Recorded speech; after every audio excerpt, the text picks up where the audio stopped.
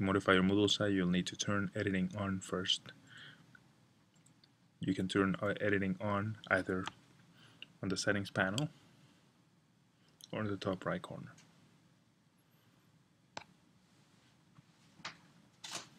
Once you turn editing on, just click on one of them. You'll see a large number of icons.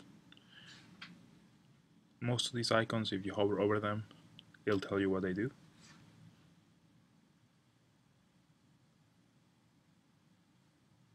So just leave the mouse still for a little bit and it'll tell you what it does. And then if you want to add activators or resources, click on add activity or resource. You have a menu that when you click on one of them, it also gives you a brief description of what it does.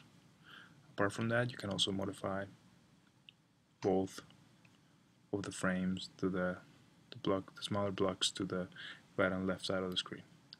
That's pretty much it. If you want to find out what each of them does, you can ask me, or just click on them and figure it out.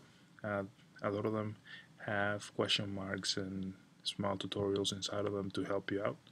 So if I clicked on editing, for example, that one, it has a question mark displaying what a summary is, and then a question marks in other places as well. So Moodle has a lot of assistive features, but I'll be happy to explain how we use some of them here at the School of Social Work. Thanks.